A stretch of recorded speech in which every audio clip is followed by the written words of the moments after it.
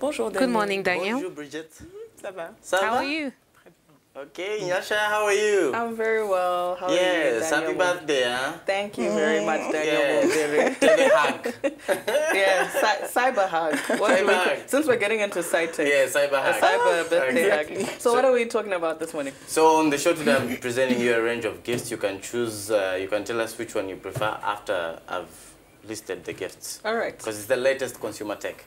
Go ahead. Interesting. All right, so the Consumer Electronics Show, CES, held in Las Vegas last week, kicked off what promises to be an exciting decade in the world of technology.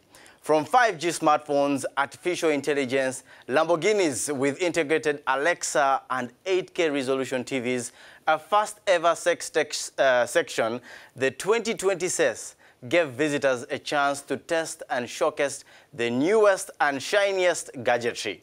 Today, we'll explore some of the most exciting tech that caught our eyes, including Robo-cats, artificial humans, and sex tech. Now, the robotic cat MarsCat from Chinese company Elephant Robotics aims to become the bionic future of pets. Its clumsy movements as it slept, purred, and hissed endeared it to visitors at the show. Many feedbacks. So some people, they cannot pet a real cat and they are allergic to real cat, or their department are not allowed to pet a real cat. So they can have this, and they can pet it when they come home. And so each robotic cat will be different. So some cat will be active and some cat will be very lazy.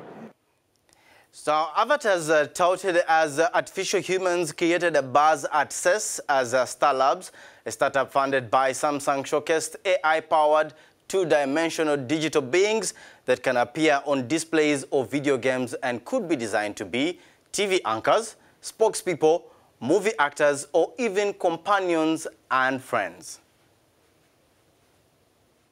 Hi, Monica. What are you? Are you human or what? Hi, I am Neon. I am an artificial human. I'm still learning about how humans talk, behave, and move. I am also learning new languages and expressions. Are there any other neons at CES? Yes, definitely. Can you try Korean? 안녕하세요. 만나서 반갑습니다. How about Chinese? 我喜欢看书、旅游还有烹饪。 So Cora 3 can do what deepfakes or manipulation can do for sure, like long before. If you want to manipulate something, we can manipulate. But Cora 3 has 10 times more powerful algorithms that can now not only manipulate, but it can create something completely new. And that is what the focus of the Neon is all about. Now, for the first time, CES opened a section dedicated to sexual wellness, where several startups unveiled devices to use alone, as a couple, or even over long distances. Satisfyer is on a mission to combat the negative perceptions around the use of sex toys for pleasure, relaxation, education, healing after childbirth, and long-distance relationships. The company has plans to launch a smartphone app for controlling sex toys, in particular by using voice commands. If partner A is in one city and partner B is in another city, and it can be like a man and woman, two men, two women, they can sync with each other's toys so that partner A can activate partner B's toy and partner B can activate partner A's toy, so they can maintain that physical relationship over the distance. And there you have it, ladies and gentlemen. What consumer tech are you really looking forward to this year and over the next decade?